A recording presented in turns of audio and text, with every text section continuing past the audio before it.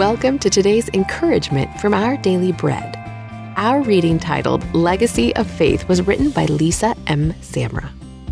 In 2019, research exploring the spiritual heritage of believers in Jesus in the United States revealed that mothers and grandmothers have a significant influence on spiritual development. Nearly 2/3 of people who claim a legacy of faith credited their mother, and 1/3 acknowledged that a grandparent, usually a grandmother, also played a significant role. The report's editor remarked, "Over and over, this study speaks to the enduring impact of mothers in spiritual development." It's an impact we also discover in Scripture. In Paul's letter to his protege Timothy, he acknowledged that Timothy's faith was modeled to him by his grandmother Lois and his mother Eunice. It's a delightful personal detail highlighting the impact of two women on one of the leaders of the early church. Their influence can also be seen in Paul's encouragement to Timothy in 2 Timothy 3. Continue in what you have learned, because from infancy you have known the Holy Scriptures. A strong spiritual heritage is a precious gift.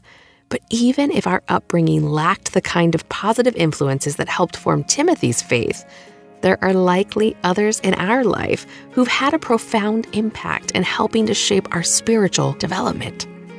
Most important, we all have the opportunity to model sincere faith to those around us and leave a lasting legacy.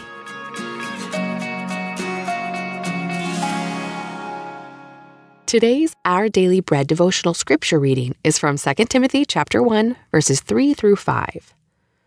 I thank God, whom I serve as my ancestors did, with a clear conscience.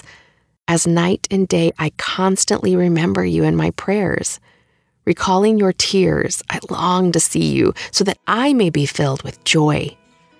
I am reminded of your sincere faith, which first lived in your grandmother Lois and in your mother Eunice, and I am persuaded now lives in you also.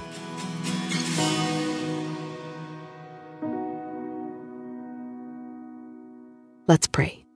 Father, thank you for the men and women that you place in our life that have modeled sincere faith and taught us to trust and follow you. In Jesus' name we pray. Amen. Thanks for listening today. My name is Alicia Reisinger, and today's encouragement was provided by Our Daily Bread Ministries.